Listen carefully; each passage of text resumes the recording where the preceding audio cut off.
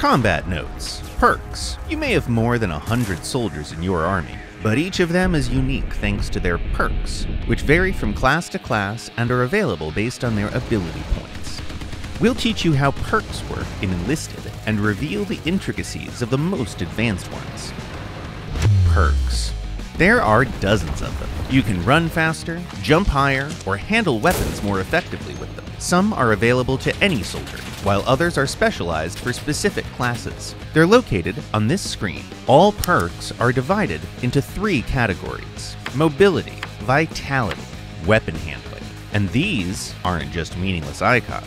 They also represent the abilities of your soldier, which you can use to unlock perks. These numbers are so important that you can even see them when recruiting new soldiers. The number depends on a random factor and also on the soldier's class. A machine gunner will be better with weapons, while an assaulter will be more agile, for example. If you're lucky enough to get a soldier with the highest possible ability points, there will be a star next to it.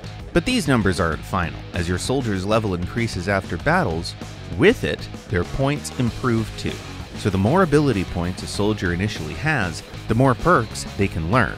If you want to build a really cool squad, be sure to spend time and silver on hiring and selecting the best soldiers. Less useful soldiers can always be sent to the rear, and you'll get back most of their recruitment cost.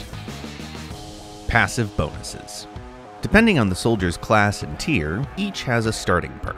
When recruiting new soldiers, it's indicated here. And if a soldier is already in your army, it'll be marked with a check mark on the perk unlock screen.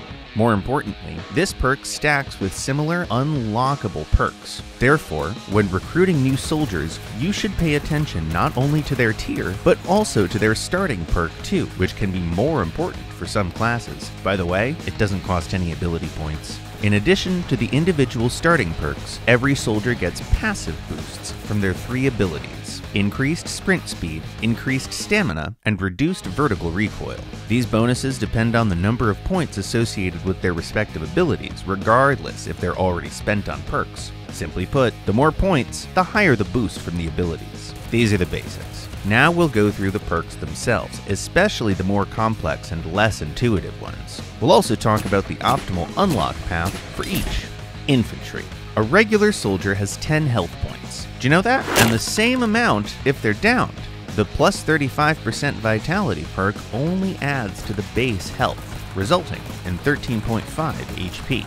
The toughest soldiers in the game are those who have this perk plus the starting perk increasing vitality. Combining these 2 perks can create a tank with almost 15 HP. By the way, look at the weapon stats. You can easily determine how many body shots a soldier can withstand before getting down. Fun facts about damage. All bullets deal full damage to the body, less than half to the legs, and double to the neck and head. Now you know. If you want to recover from injuries faster, you'll need this perk. It allows you to get back on your feet in 2.3 seconds instead of the standard 9 seconds when your soldier's downed. Keep in mind that soldiers only enter the downed state if they have a medkit in their inventory. Without one, well, it's certain death. Against regular injuries, unlock this perk. In Enlisted, all soldiers have passive health regeneration that activates out of combat when you haven't fired for more than 1 second.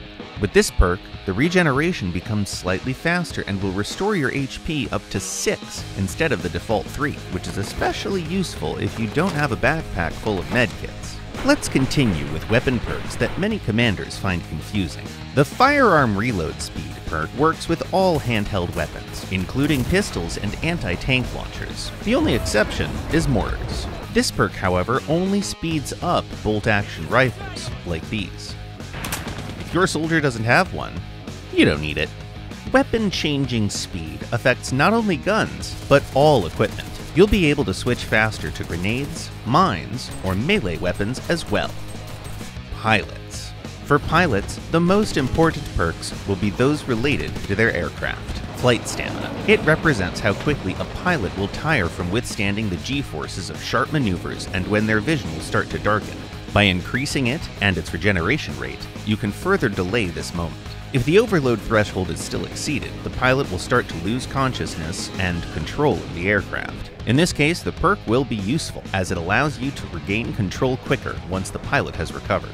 And now some useful information about visibility and targets. Plus 50% enemy aircraft detection range.